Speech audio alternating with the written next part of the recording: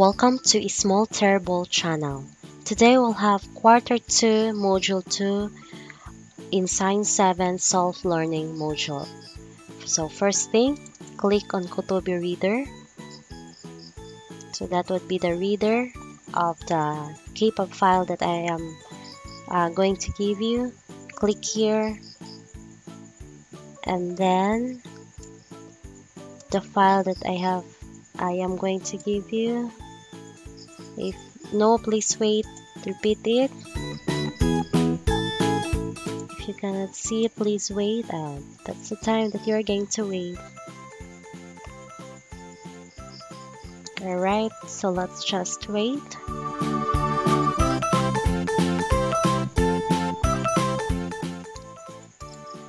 Okay, so nandito na tayo sa ating self-learning module, our interactive ebook. So yan ang cover ng ating book. So punta tayo sa module 2. So in this module, so this is the most essential learning competency. You will learn to focus specimen using the compound microscope. So we have here the targets or our objectives. Identify correct way of focusing specimen being observed under a microscope.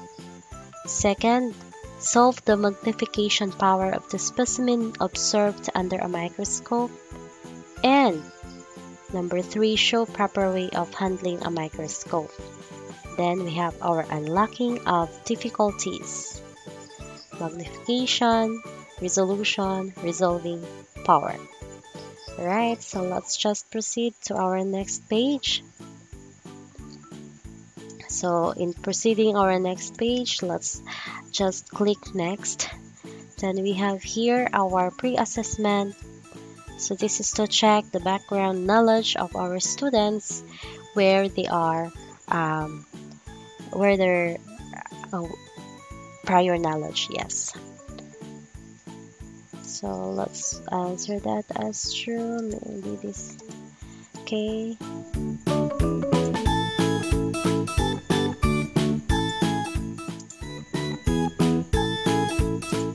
Then just click submit answers and turn.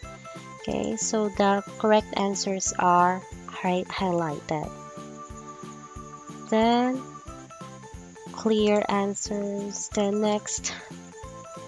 So we have here the first activity, so try. So just click on the picture and here you're going to fit this things here. This is a jigsaw puzzle. Alright.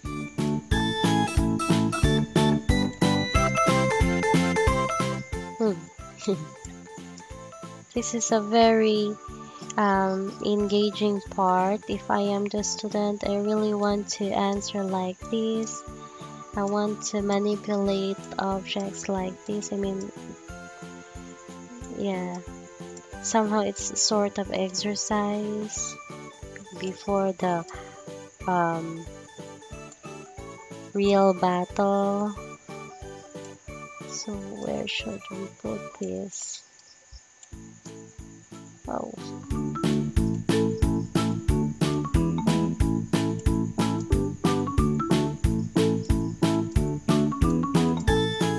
This is a very fun field activity. And if you can fit all these pieces here, it would mention congratulations. Alright, so i-delete lang natin para ang susunod na gumamit nito ay return to the original positions ang mga puzzle. Alright, so next activity natin, so the explore part. Again, just click on the picture. So here, the students will click on the successive 2 boxes if they find that these 2 boxes are pair, like the function and the part of the microscope. So carrots, the objective lenses, and rotates. So let me click on this and maybe this. It will highlight to the same color if they are really a pair. So this is basically pair matching. So used for precise focusing after initial focusing. Maybe this is fine adjustment. Alright. Of light. Alright. Buffer. Alright. And then this one. And congratulations! Just clear again.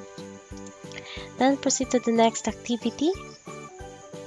Right, hindi na pala activity. So, this is the discussion proper. So, sinasabi na dito kung ano ba ang magnification. Paano ba i-compute yung magnification? So, may formula tayo.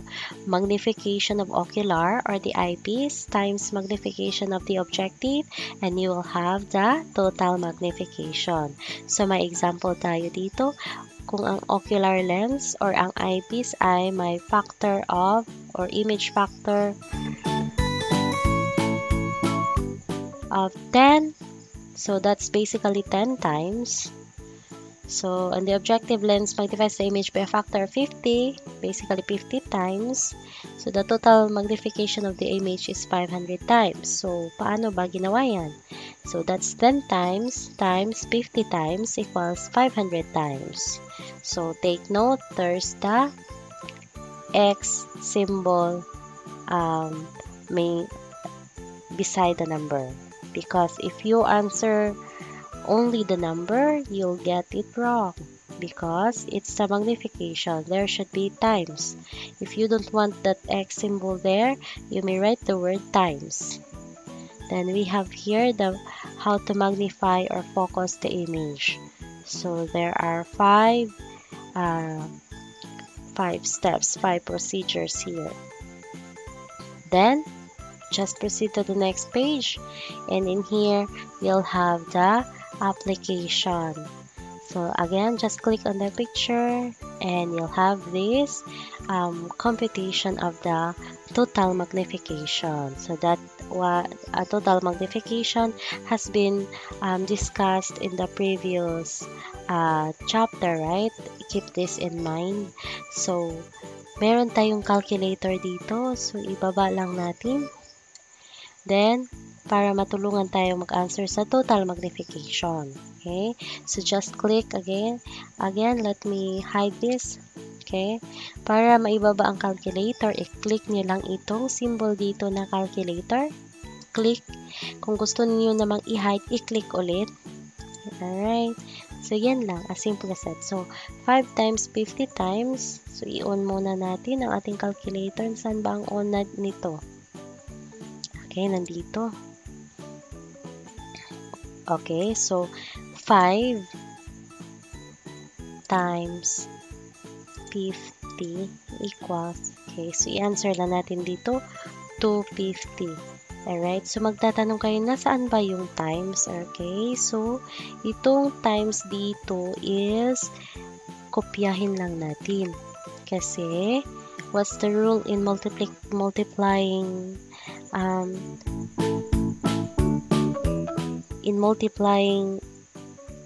linear equation? They should be of the same, not necessarily no, the rule here in computing for the total magnification is you just copy the label. This is the times. That means it has something to do with magnification. Right? So, ang i-multiply lang ninyo is yung numbers like 5 and 50. Kopyahin lang yung times or ang x na nasa beside the number. Right? So, next na tayo. So, we have 5 times 100. So, we have 500. Again, kopyahin lang ang x or ang times na symbol. Then, next tayo, 10 times 50. We have 500. Again, kopyahin lang yung times or ang x na symbol. Okay, that denotes magnification. So, 20 times 20. We have 400 here. Right, so i-type lang using keyboard. Then, dito, 20. times 50 equals, so 1,000 tayo dito. Again, kopyahin lang yung x na nasa tabi niya. Okay, tapos na tayo. So, i-hide lang natin ang calculator. Just click on the calculator symbol above. Then, show answers. Yes. And charan! Bakit 5/6 siya? May ano na ako guys.